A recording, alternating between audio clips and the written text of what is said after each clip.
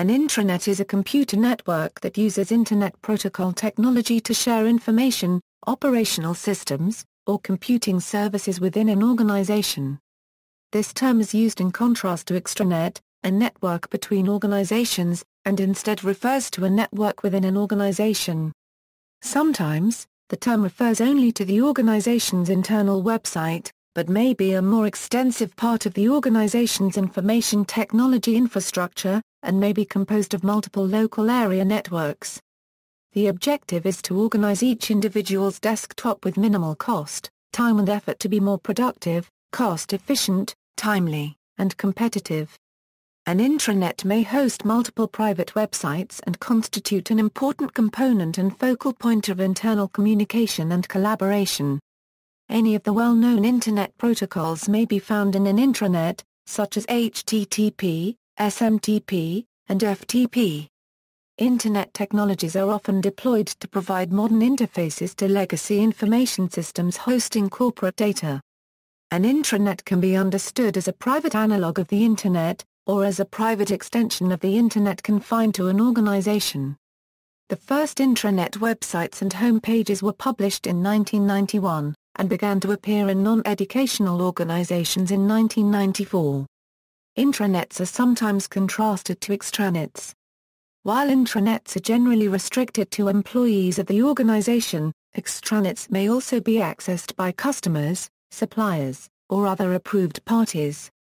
Extranets extend a private network onto the Internet with special provisions for authentication, authorization and accounting. In many organizations, intranets are protected from unauthorized external access by means of a network gateway and firewall. For smaller companies, intranets may be created simply by using private IP address ranges. In these cases, the intranet can only be directly accessed from a computer in the local network. However, companies may provide access to off-site employees by using a virtual private network, or by other access methods, requiring user authentication and encryption. Uses: increasingly, intranets are being used to deliver tools, for example collaboration or sophisticated corporate directories, sales and customer relationship management tools, project management etc., to advance productivity. Intranets are also being used as corporate culture change platforms. For example, large numbers of employees discussing key issues in an intranet forum application could lead to new ideas in management, productivity, quality, and other corporate issues. In large intranets, website traffic is often similar to public website traffic and can be better understood by using web metrics software to track overall activity. User surveys also improve intranet website effectiveness. Larger businesses allow users within their intranet to access public internet through firewall servers.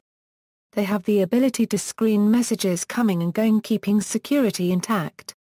When part of an intranet is made accessible to customers and others outside the business, that part becomes part of an extranet. Businesses can send private messages through the public network, using special encryption, decryption and other security safeguards to connect one part of their intranet to another. Intranet user experience, editorial, and technology teams work together to produce in-house sites. Most commonly, intranets are managed by the communications, HR or CIO departments of large organizations, or some combination of these. Because of the scope and variety of content and the number of system interfaces, intranets of many organizations are much more complex than their respective public websites. Intranets and their use are growing rapidly. According to the Intranet Design Annual 2007 from Nielsen Norman Group, the number of pages on participants' intranets averaged 200,000 over the years 2001 to 2003 and has grown to an average of 6 million pages over 2005 Euro 2007. Benefits: workforce productivity. Intranets can help users to locate and view information faster and use applications relevant to their roles and responsibilities. With the help of a web browser interface, users can access data held in any database the organization wants to make available, anytime and subject to security provisions from anywhere within the company workstations, increasing employees' ability to perform their jobs faster, more accurately, and with confidence that they have the right information. It also helps to improve the services provided to the users. Time. Intranets allow organizations to distribute information to employees on an as-needed basis. Employees may link to relevant information at their convenience, rather than being distracted indiscriminately by email. Communication. Intranets can serve as powerful tools for communication within an organization, vertically strategic initiatives that have a global reach throughout the organization. The type of information that can easily be conveyed is the purpose of the initiative and what the initiative is aiming to achieve, who is driving the initiative, results achieved to date, and who to speak to for more information. By providing this information on the intranet, staff have the opportunity to keep up to date with the strategic focus of the organization. Some examples of communication would be chat, email, and/or blogs. A great real-world example of where an intranet helped a company communicate is when Nestle had a number of food processing plants in Scandinavia. Their central support system had to deal with a number of queries every day. When Nestle decided to invest in an intranet, they quickly realized the savings. McGovern says the savings from the reduction in query calls were substantially greater than the investment in the intranet. Web publishing allows cumbersome corporate knowledge to be maintained and easily accessed throughout the company using hypermedia and web technologies. Examples include employee manuals, benefits documents, company policies, business standards, news feeds, and even training, can be accessed using common Internet standards. Because each business unit can update the online copy of a document, the most recent version is usually available to employees using the intranet. Business operations and management. Intranets are also being used as a platform for developing and deploying applications to support business operations and decisions across the internetworked enterprise. Cost-effective. Users can view information and data via web browser rather than maintaining physical documents such as procedure manuals, internal phone list and requisition forms. This can potentially save the business money on printing, duplicating documents, and the environment as well as document maintenance overhead. For example, the HRM company PeopleSoft derived significant cost savings by shifting HR processes to the intranet. McGovern goes on to say the manual cost of enrolling in benefits was found to be $109.48 per enrollment. Shifting this process to the intranet reduced the cost per enrollment to $21.79. A saving of 80%. Another company that saved money on expense reports was Cisco. In 1996, Cisco processed 54,000 reports and the amount of dollars processed was $19 million. Enhanced collaboration. Information is easily accessible by all authorized users, which enables teamwork. Cross-platform capability. Standards-compliant web browsers are available for Windows, Mac, and Unix. Built for one audience, many companies dictate computer specifications which, in turn, may allow intranet developers to write applications that only have to work on one browser.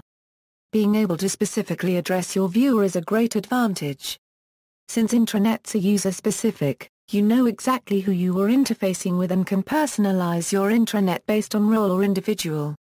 Promote common corporate culture. Every user has the ability to view the same information within the intranet. Immediate updates. When dealing with the public in any capacity, laws, specifications, and parameters can change. Intranets make it possible to provide your audience with live changes so they are kept up to date, which can limit a company's liability. Supports a distributed computing architecture. The intranet can also be linked to a companion unregistered trademark management information system, for example a timekeeping system. Planning and creation. Most organizations devote considerable resources into the planning and implementation of their intranet as it is of strategic importance to the organization's success. Some of the planning would include topics such as the purpose and goals of the intranet, persons or departments responsible for implementation and management, functional plans, information architecture, page layouts, design, implementation schedules and phase-out of existing systems, defining and implementing security of the intranet, how to ensure it is within legal boundaries and other constraints, level of interactivity desired. Is the input of new data and updating of existing data to be centrally controlled or devolved? These are in addition to the hardware and software decisions, participation issues, and features to be supported. Intranets are often static sites. Essentially they are a shared drive, serving up centrally stored documents alongside internal articles or communications. However, organizations are now starting to think of how their intranets can become a communication hub for their team by using companies specializing in socializing intranets. The actual implementation would include steps such as securing senior management support and funding, business requirements analysis, identify users' information needs, installation of web server and user access network, installing required user applications on computers, creation of document framework for the content to be hosted, user involvement in testing and promoting use of intranet, ongoing measurement and evaluation, including through benchmarking against other intranets. Another useful component in an intranet structure might be key personnel committed to maintaining the intranet and keeping content current.